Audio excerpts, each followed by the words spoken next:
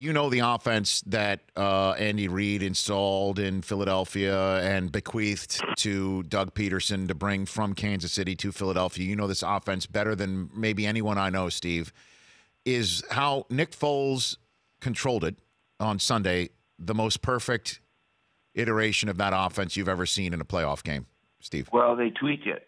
They really tweaked it. And so Doug Peterson. How so? How did he tweak it? How did he tweak it? One of my quarterbacks at Green Bay. He was a backup to Brett Favre.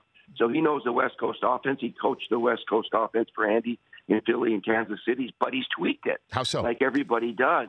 And Nick Foles is better from the shotgun in a one-back set, throwing the RPOs like crazy. We never threw an RPO. Mm-hmm. And the line coach that's still there was under Chip Kelly and very good with these RPOs in the run game and coupled with the pass game. And they've taken that to another level.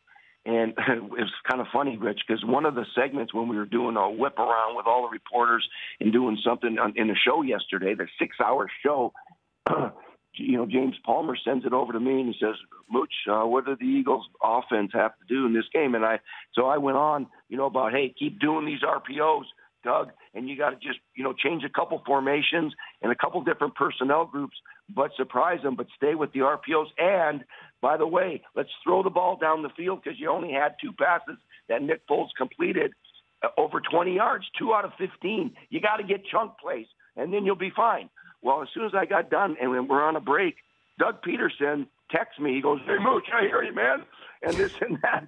And there's watching the show from the hotel room. And not that he changed his game plan because he had it in all along, but sure. Nick Foles chucked it down the field several times for touchdowns, for big plays. With that added dimension, these RPOs, the run game they have, the great defense, man, this is a dangerous football team. And you know what? I'm going to have to think hard about, do I pick the Eagles in a game like this? They're a heck of a football team. The Rich Eisen Show, weekdays at noon Eastern on Audience.